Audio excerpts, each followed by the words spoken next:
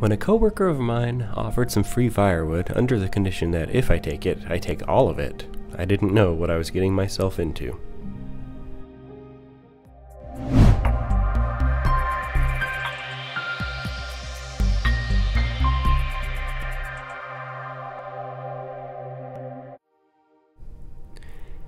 The trunk of the tree you see covered in ivy was the original Tulip poplar. It had fallen during a storm and was cut up by a tree removal company. All of the branches were removed, and what was left are these large rounds. Some of them were smaller. But what it measures is 4.5 feet by about 3 feet 3 inches. So what I had to do is figure out how to turn it into movable pieces. Luckily, I had these cracks that I could exploit with the wedge. I came here the other day without any extra wedges and just used a splitting maul and a hatchet and a hammer and broke my hatchet. Figured it would be a good investment to get some of these splitting wedges, so I got 2, and now I'm just driving them in and trying to use the crack that's already there and split these apart. This isn't necessarily a how-to video, I'm just demonstrating how I did. And you can see in some of these I'm using my rather robust arm strength to drive those wedges in. But it can be more helpful and help you go a lot further if you use the weight of the hammer or splitting maul to drive down. So I just switched my gloves out. I was using some work gloves, synthetic work gloves. I switched to leather so the grip would be better. You also need to make sure that you have eye protection. Safety first. Sometimes the wedges could get stuck if you hammer them in, so having an extra wedge or a pry bar handy can really help you avoid trouble there. There I'm using a little pry bar and applying weight to it so I can get the wedge back out. This log round was huge, bigger than I could manage or roll into the trailer. And by putting the wedges in there, I split the crack a little bit more. Now I'm working on the side, trying to wedge it open a little bit. And it's starting to separate the two halves from each other. You kind of just have to work around to try to get all angles of it and split it apart. At this point, they're basically separated except for some strands of wood connecting like tendons or ligaments in the middle there. So I'm just trying to separate those pieces so the rest of it will fall apart.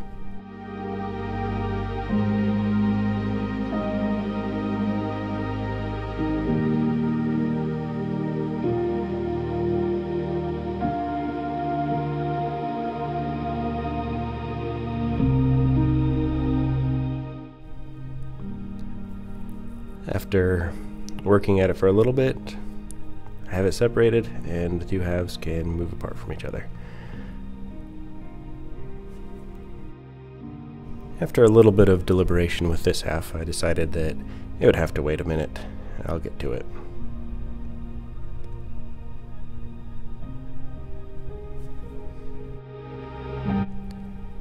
The large half, on the other hand, already has a small crack. Now I'm using a third wedge, which came in handy. And I'm putting the wedges in and just trying to broaden the gap there.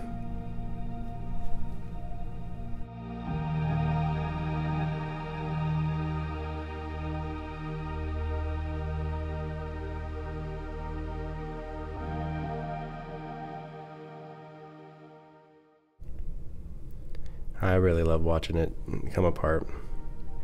When I'm doing it, it takes a little bit longer. Speeding up like this is much more satisfying. This whole process was about 35 minutes. And I'm speeding up here for about 6 minutes, working a little bit better. Once I have this side split open, it's still pretty well connected on the other side, so I decided to flip it over and work on it from the other side. I'm pretty excited about having all this firewood. One of the things we looked for when we bought our house was a fireplace. That was one of our top things. Way up there next to no HOA, because HOAs are the worst. But now that we have the fireplace, we got to do the work to get the firewood.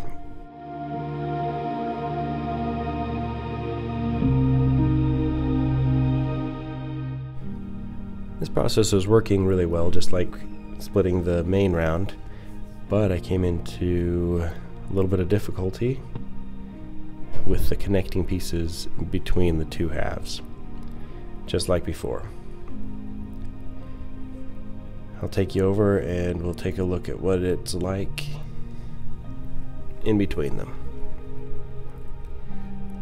Basically, it's like connective tissue, and what we see are strands of wood that connect to the top of one side and the bottom of the other, kind of forming a crisscross pattern.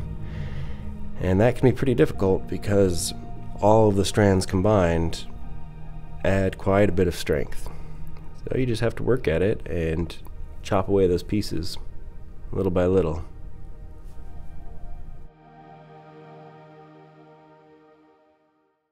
If I hadn't already broke my hatchet, I think it would have come in very handy right here.